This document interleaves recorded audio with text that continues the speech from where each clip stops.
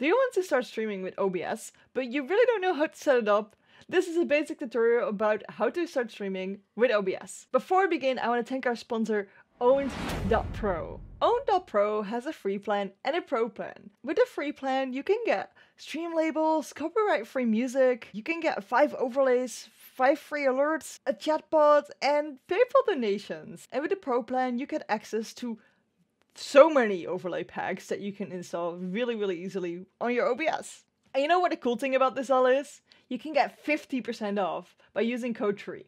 Link is down below in the description. So we open OBS. What you see here is a little bit different than what you see yourself probably. There we go, this is how OBS looks for you probably. And what we have here is an empty canvas. What you probably want to do is add your gameplay and overlays and maybe your camera in here. So the first thing I want to start with is adding our camera. Click on the plus and we go to video capture device. Then here we call it whatever your camera is called. So C920, because I'm using the Logitech C920 at the moment. We're gonna add that and we're gonna find it, and here it is, HD webcam. If you have the C920, there's this problem that it shows in this weird ratio. What you need to do is set it on custom here and put a resolution of 1080p in here. And then it actually fills your screen. You can see me twice now. Hello. That's me. Then we click on OK. Now we have the webcam. But the webcam is rather big because if we want some gameplay or something like that, we can't really see it. So what we can do is make it smaller. Click on the image, the webcam, hold Control and drag it in. Now we can see we keep it in proportions. We can make it as small or big as we want. We can even zoom in like this, so it's bigger than the actual canvas. But we're gonna make it small right now. So for example like this. Now it is as small as we want to have it. We don't have a border or anything yet, it doesn't really matter. You see that yourself are smaller than this border, you can always hold Alt and then drag these things in. And now this border is smaller even though you didn't crop yourself, just the edges. But for this tutorial, I'm just gonna make it normal 1080p ratio. A second thing we want to do is add gameplay. There's a couple of ways to add gameplay. There's 2 I recommend. Using gameplay capture and desktop capture. Usually using the gameplay capture is a better way of doing it, but sometimes games don't really want to work with it and then you want to go for the desktop one. The desktop one is super easy to add. You just go here, click on the plus and add display capture. Right here you can give it a name. I just leave it like this for the tutorial and click on OK. Now you see it automatically detects one of my monitors. I can switch the monitors here. I've got 3 at the moment, but this is the one I want to use for the tutorial because this is the screen. This is my main screen, right? Now we're capturing this. As you see, our camera is underneath it. So if you drag it up, the camera is over it. So this is a way of capturing a game because if I display a game on this screen, it will be on the stream. This is a dirty way though, as if you get in pop-ups or something like that, the whole stream will see it. So there's a second way of doing things. But for that, we need to actually open the application. So let me just open Steam and open up a game. Okay, it's opening up Evil Genius 2 now. Now we're gonna tap out back to OBS. Plus, game capture. Evil Genius. Now we can set this first one on specific window. And then the window we want Evil Genius because that's the game we want to play. And then we click on OK. Right now you don't see it appear. What you can do is go back in the game and then go back here and you'll see it appear. Again, if you edit it, it will be the top layer. So drag it underneath your camera or drag your camera over it to make sure that your camera is above it. Now we can see we can start playing this game where our camera is in and our game is in. We've got 2 more problems though. As you see, it's picking up my mic already because I edited it. But we haven't edited that yet. We also don't have the music or sound from the game yet. So what we want to do is capture the sound of your PC. Click on the plus, audio output capture.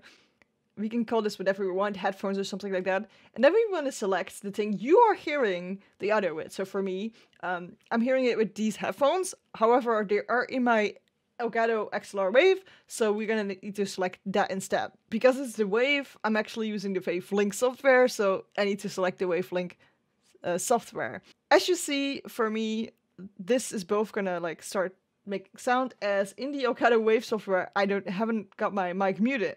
So you see, if I start talking, it's also sending it to the stream. If I mute the stream, then it will only go through the mic input.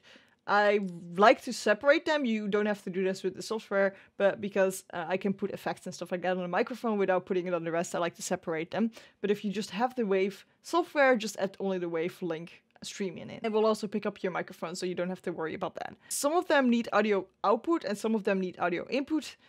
It can be a little bit confusing as like audio output, let me show you, would have different headphones. So if you would have your Elgato's in the headphone, you can also click this one. Or you have your headphones right into your PC, it's also audio output. So usually you use audio output, but with the Wavelink software, you use audio input, okay? As you see here in the audio input capture, you can hear sound, but I'm not recording it, so you guys don't hear it. But you can see that it comes in OBS here. I'm really awkwardly recording this with Streamlabs OBS because, you know, I need to record OBS. Normally I don't use Streamlabs OBS, but yeah, it's called Streamlabs Desktop now, by the way, which is really great that they changed the name.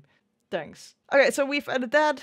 We've added our mic by adding the same thing, input or output. It's input most likely. Generally speaking, for your mic you use audio input capture, and for your headphones and desktop sound you use audio output capture, but it can be a little bit confusing because the Elgato Wave software changes things up a little bit. Okay, if you want to add alerts, you can do that by the browser source here. From alert services like Stream Elements, for example, you get a link that you can paste here in the browser source. So if you add a browser source, you get this link here that you can replace with the actual link you got from the website. You can do that with any alert service. So I'm looking at the owned right now, and here if I can download the plugin, we can actually add an overlay package really easily.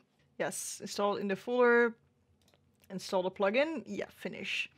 Okay, now the plugin should be in our OBS, and we can go here, and you probably don't see it yet, so we need to restart OBS. Okay, right now you see that the game isn't working anymore. It's because we restarted OBS and it needs to connect back to the game, but that doesn't matter right now. What matters is that Owned Pro is here. Now here we can log in with our Twitch, and we can see that this window popped up in OBS. Like you see, it's not a browser, it's in OBS itself, and we can select which one we want here. So let's go for the easy one here. Click on install, and it's over installing, downloading it. Boom. It's making a new scene collection. Okay, so what do you need to know from scene collections? Here at the top you see scene collections, and here we can switch in between. So if I go to Trui stream, you will see that this is all the things I usually use for my stream. Which means that if you want to change some things in your overlays, you can make different scene collections, and things wouldn't be changing in your other scene collections. Okay, here you see that we have a starting soon and a live scene. See that it also switches immediately, and a just chatting scene. So here, what we want to do is we want to add our face in here and our game maybe. So what we can do, again, what we learned is we can add our face by going to this and adding the scene 920. We can put it under the overlays, probably.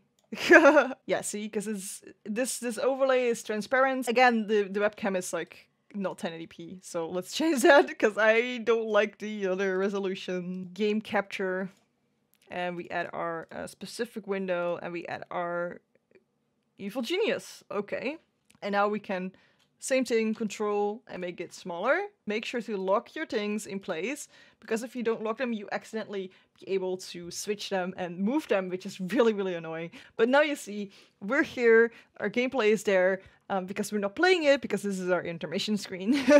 And talking is more important than playing here. And the live scene here as well, this is just some gameplay, or you can move these things around because there's a lot of this in here. I would recommend not keeping all of this. So for example, this is as a webcam border, or this is a webcam border. Let's just do a simple one here. So we're just gonna hide the other ones.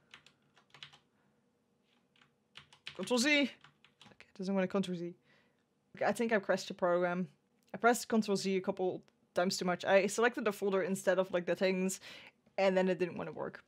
So I crashed OBS. Crashing OBS in a tutorial! This is just the basics of OBS. If you don't want to learn more about OBS, I do have a playlist here all about OBS with a lot more difficult things and more things that you can add to your stream, because these are just the basics and you want to add more than this. Believe me, you want to add a lot. Yeah. So see you in that playlist. See you there.